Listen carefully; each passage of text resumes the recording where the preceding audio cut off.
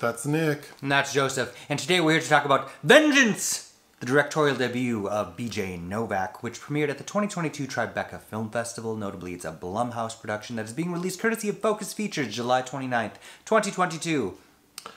What do we know BJ from? The Office. Oh. There was a lot about this movie I liked. So overall, I would say it's good.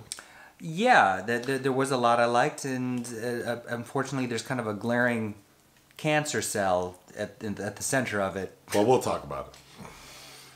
The basic story is there's a character named Ben, played by BJ. Mm-hmm. I think of Maria Bamford doing the voice of the baby Jesus. Baby Jesus. Like she leaves voicemails as the baby Jesus, and she says, "Hey, it's BJ." Anyway, so Ben is this like 40-something guy living in New York. He's a writer for The New Yorker. He's a douchebag. Like he's a woman. He has no respect for women. He is sort of that version of a progressive liberal who thinks his way of big city living is like the antidote for all of America. He also feels like we see him meeting with his boss, played by Issa Rae, like at a party, trying to pitch her like a story for a podcast series because he feels like, I don't know, like he needs to bequeath something to the nation. But one night he's in bed with a woman who he's hooking up with when his phone rings and he's told, "Your girlfriend died." And Ben is confused because he doesn't have a girlfriend. We find out it's a woman named Abby. She hooked up with Ben a few times. She clearly was very much into him. Meanwhile, he forgot she even existed. Somehow, which we need to talk about, he's convinced to fly his ass to rural Texas to attend her funeral. After the funeral, he's riding with Abby's brother, Ty, who's played by Boyd Holbrook, who I really liked. And Ty convinces Ben they need to like avenge his sister's death. because she was murdered. Because he believes she was murdered. She overdosed on opiates, but he thinks that there's foul play. Ty convinces Ben by basically saying, this would make a great story. But Ty doesn't realize he's saying it like, oh, you could make a podcast out of it. He's just saying like it's a great story. Ben immediately calls his boss, Issa Rae, explains to her what's going on. And it's important to know that part of the selling point of like Ben's story and what his intentions are is that he feels like, I'm in rural Texas. These basic hillbilly type people, they're all like a colorful cast of characters who are delusional. And we can get into, I think, the message of the movie, but that's how he sells the story. So the bulk of the movie is Ben interviewing Abby's family and other people within the community of this small rural town, trying to get to the bottom of what's going on, which he believes really is nothing, that she really just OD'd. But everything culminates with Ben is having dinner with Abby's family after he's submitted all of his work. His car gets blown up, which we can get into, but he, you know, as the audience, we're supposed to think it's related to like him trying to go undercover to find out who killed her. And Eloise, his boss, says like, you got enough, come on back. Yeah, the podcast is perfect. I've already edited it. Like, you're done. For safety reasons, come back. So he's having dinner with the family, and they accidentally let it slip that, in fact, this girl who died, she was addicted to drugs. So her death is not an act, like, I mean, it's expected. There's no foul play. So he gets really upset. He says some really awful things to these people, but then for some reason decides to still spend one more night with them because he has nowhere else to go, I guess. And while he's there, throughout the film... Well, okay, so the rest of the family goes to this party, which is where, the same type of party that Abby ended up overdosing at, and he, on that night, is able to get into her cell phone. That's what I was going to say. Okay. Throughout the movie, we see him trying to get into her cell phone, but it's locked, and then he finally cracks the code, which we can talk about, gets into her phone and realizes that there was something weird about that night. The thing that was weird is Ashton Kutcher plays a record producer who has this like studio, like this really fancy music studio in this rural Texas town. So of course that doesn't make sense. It doesn't make sense because that's just a front. He's really a drug dealer. And where this party occurs that you mentioned is sort of at an intersection of 4 different jurisdictions, which we can talk about. But because of the sort of ambiguity of whose jurisdiction they're in, crimes that occur there don't really ever get followed up on. So Abby died because she was a drug addict, but Ashton Kutcher's character is the one who sort of had her body moved to this area where no one's really going to investigate. There's no cell phone reception, and it's just oil derricks are there, and that's about it. So then no one's going to be sniffing around his little drug dealing situation. But Ben decides to show up, and the gag is because when Ben kills Ashton Kutcher, he just shoots him in the head. Like, that's how he's going to avenge Abby's death. The end. But based on that conversation, he decides to retract all of the hours of his podcast that's about to premiere on Issa Rae's network. And that's the end. He's on a subway in New York. Where to begin? Should I just start going through my notes? The opening of the film is Ben with John Mayer, and they're at like a party, like a networking type party, and they're just talking, exemplifying how they're douchebags, because they're talking about women like something that you just conquer. And, you know, John Mayer is obviously very good at playing a douchebag. But I guess you alluded to this already. I think the biggest problem with the thing I didn't like about this movie, because I loved all of the other characters, and I think the writing for many scenes is really good. But I think that character of Ben and the person playing him is so unappealing. First of all, there's nothing more unattractive to me than a homely ass man talking about women like they're all at his disposal.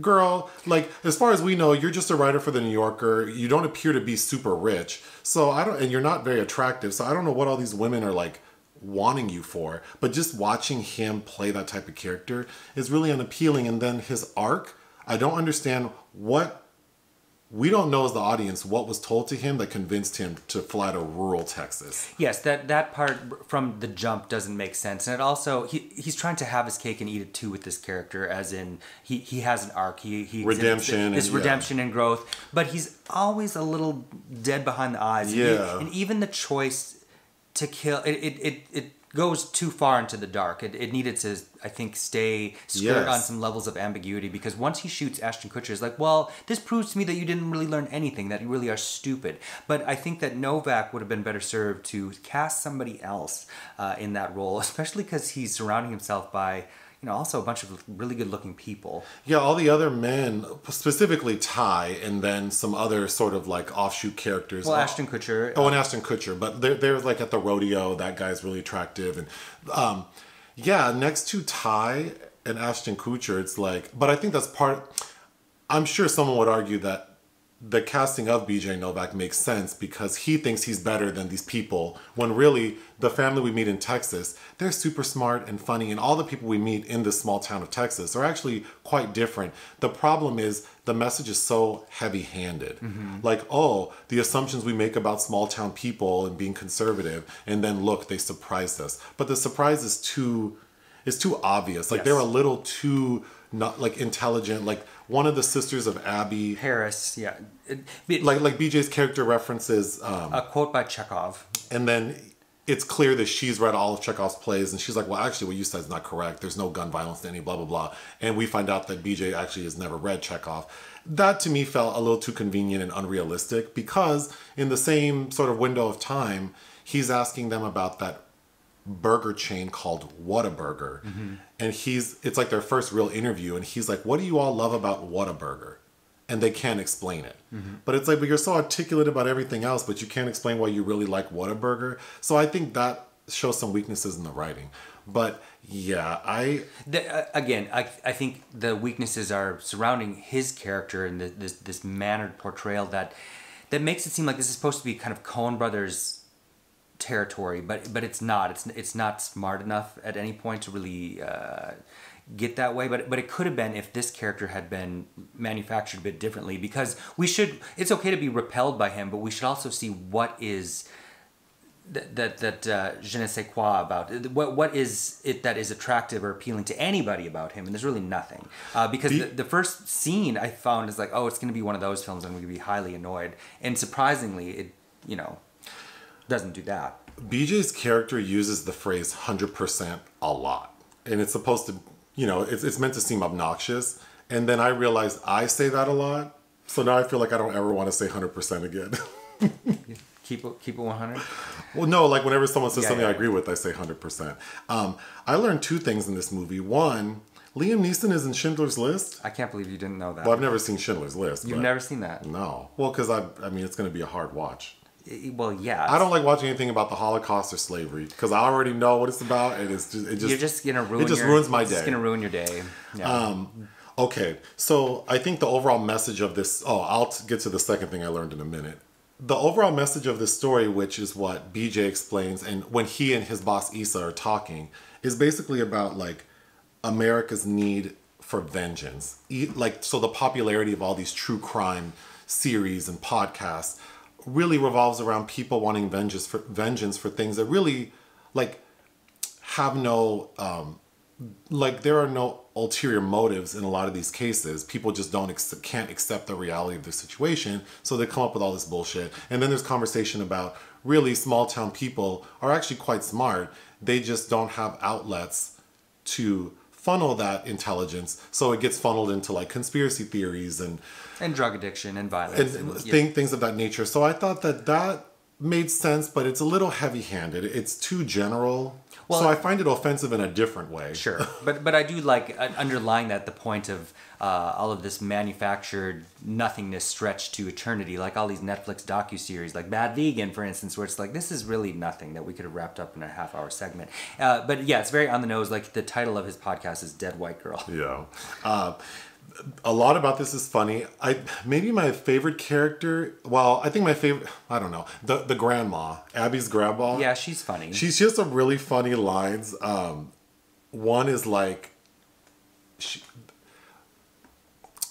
Ben's phone is getting all these alerts, and then Abby's little brother is reading them because he names all the women he hooks up with on his phone, based on like how he met them. So they're all like vague details. So it's like vague details, and one of them was like hot girl Raya. And the granny says, and it's like a background voice. She goes, I thought Raya was exclusive. Because Raya is that. Okay. Mm-hmm. And then she also starts crying. She tells the tale of the Alamo. Mm-hmm. And then fucking Ben doesn't know that like we lost the battle at Alamo. So he's saying like, yeah, like that was a great battle. And Granny gets really upset because she's like, what are you talking about? I thought that was funny. The second thing I learned is the history of Six Flags. Mm-hmm. So, like the theme park, like the chain of amusement parks, Six Flags, where we are, there's one called Magic Mountain. It originally referred to the flags of the 6 different nations that have governed Texas. Mm-hmm. So those are Spain, France, Mexico, the Republic of Texas, the United States, and the Confederate flag, or States of America. So one of the 6 flags is the Confederate flag. Mm-hmm. Which I'm sure if you go to Six Flags, the Six Flags they have flying are just probably colors. A blank spot. Whatever. That's the history of the park. I'm not saying they're canceled, but it was just interesting to learn that. Yes. Interestingly, he brings up Truman Capote's In Cold Blood, which, of course, if the podcast had been around, or docuseries back then, that's what that would have been. But, interestingly, Truman Capote screwed all of his social network. He screwed himself over because he started just basically plagiarizing what everybody was telling him, all these socialites, but in how that is the kind of unlikable watermark that he wants to reach, and he's doing a good job of it. But that's the lesson he learns at the end. I don't know. I'm sure I'm skipping ahead in your notes, but what's frustrating is he just on a whim deletes all of this as a gesture, which plays very kindly to the mother, played by J. Cameron Smith, who's an actress I really like, and I think she didn't have as much to do in this, but. I wanted a reaction from Issa Rae. Like all of these people put in hours and hours of work, and he's just like, nope, it's gonna be a story just for me. You can probably talk about this better, but I thought Ashton Kutcher he was really great on screen. I think he's a really well-written character and has a lot of really interesting things to say. And the first thing, so when we first meet him, it's in his recording studio, and there's a girl singing, and at first. She sounds like Rebecca Black singing Friday, which is actually referenced in this movie. Mm-hmm. Like, it's just terrible singing, right? Mm-hmm. And then Ashton's character stops her and then starts talking about the history. his story starts somewhere that makes no sense, like about the creation of the universe and God, but then he talks about like sound and how sound is our legacy, and it was like I was hypnotized by what he was saying. And then you can see the girl receive what he says, and then she starts singing, and it's amazing. Like, her voice is amazing. But then the lyrics are funny, because she's talking about getting off her shift at Claire's.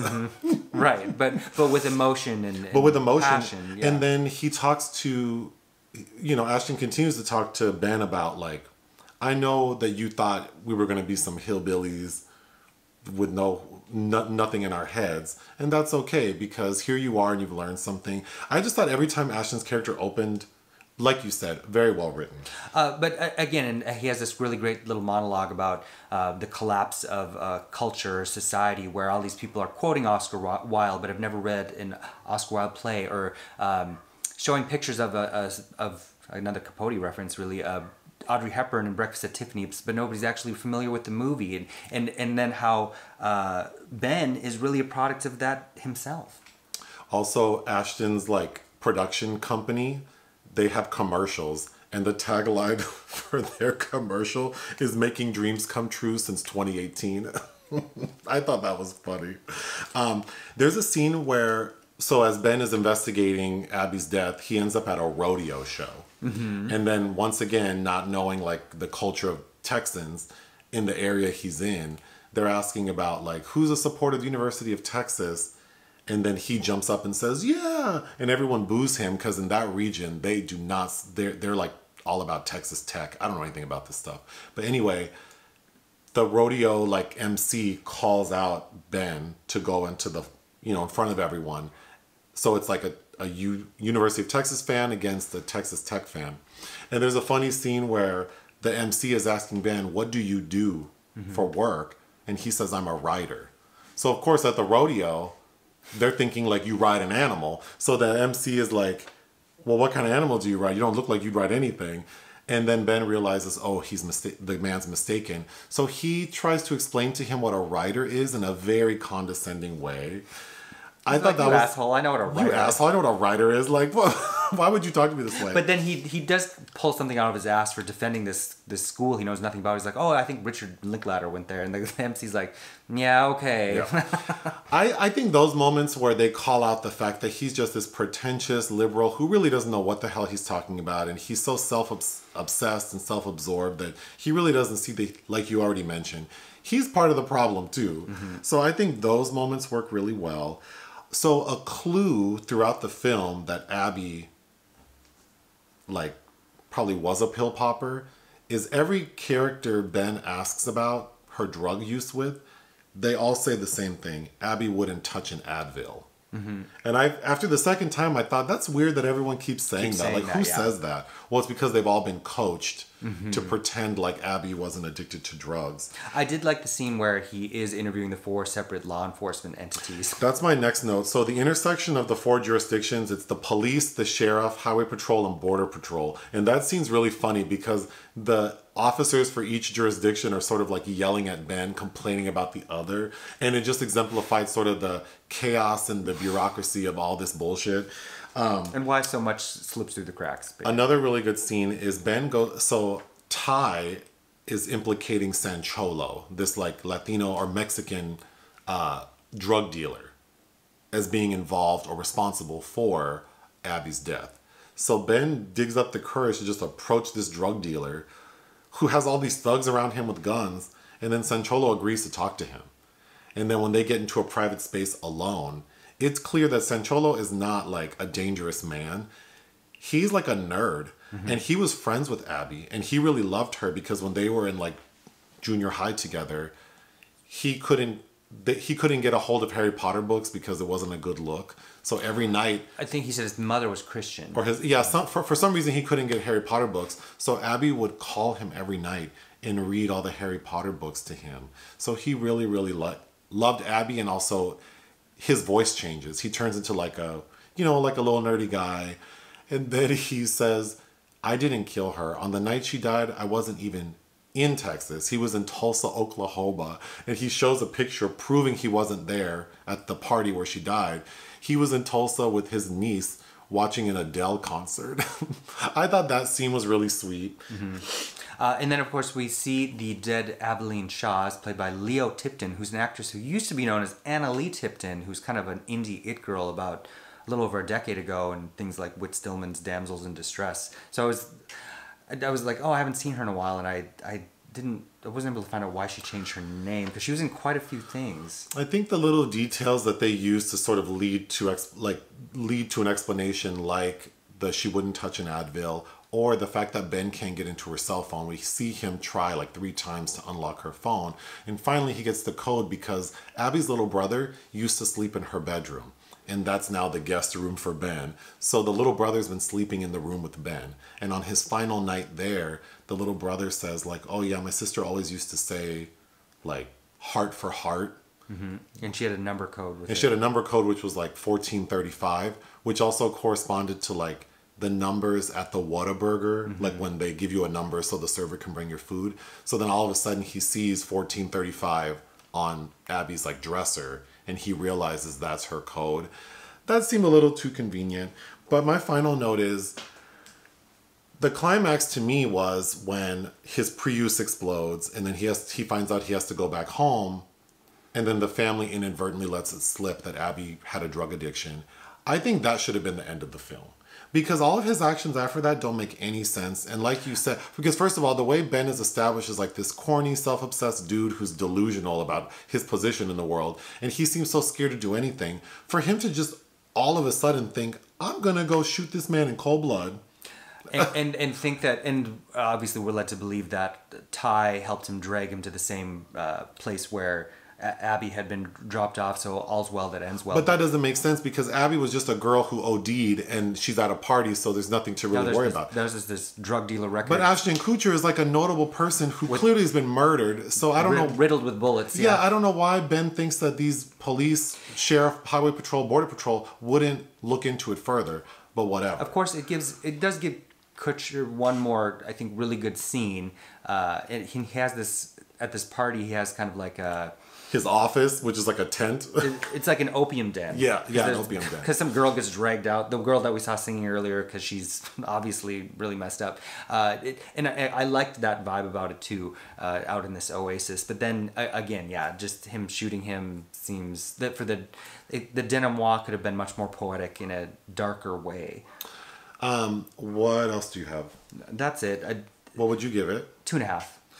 I'm teetering because I liked it so much, but I really didn't like BJ Novak as Ben. It's good, but even the family, who's very entertaining and endearing, all of them are also kind of caricatures. Like Boyd Holbrook's very enjoyable in this, but he's also, they do kind of paint them. It's in stereotype, like extreme opposites. These characters are painted in extreme opposites of the stereotypes we would place on them, so it's equally as problematic. And I found it a little offensive in a way that wasn't like satirical. So like, I felt like if we could cut down on the lead character and spent more time kind of picking apart characterizing the family, because you have these two very interesting sisters that are very different, played by Isabella, Amara, and Dove Cameron.